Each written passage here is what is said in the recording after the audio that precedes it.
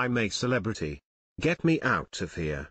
Fans breathed a huge sigh of relief after producers staunchly denied hosts and McPartlin and Declan Donnelly had been given the boot, branding the suggestions utter nonsense.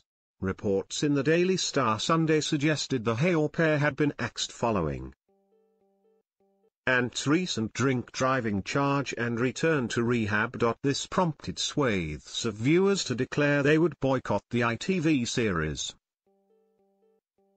Set to air in autumn. Yet show bosses were quick to respond and told the Mirror their 15-year hosting role was not under threat.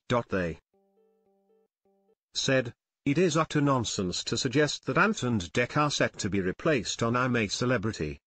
The rumours swirled as Real Housewives of Cheshire star Christine McGuinness was also tipped for a role as campmate. The rumour mill regarding potential new hosts was set whirring on Sunday, with an insider reporting to the Star there was a real fear neither Ant nor December would be present for the critter-filled capers down under. They told the publication, "There's a very real possibility that Ant won't be available to present the next series of The Jungle."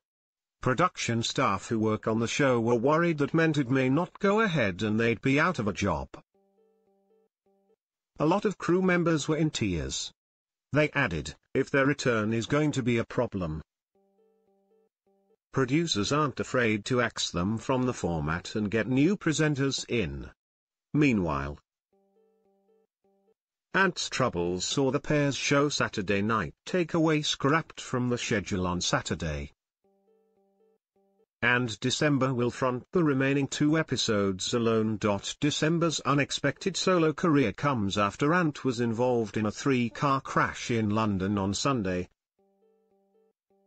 the 18th of March, and was arrested and charged on suspicion of drink driving in the aftermath. He has since announced that he is returning to rehab and is taking a break from his presenting career.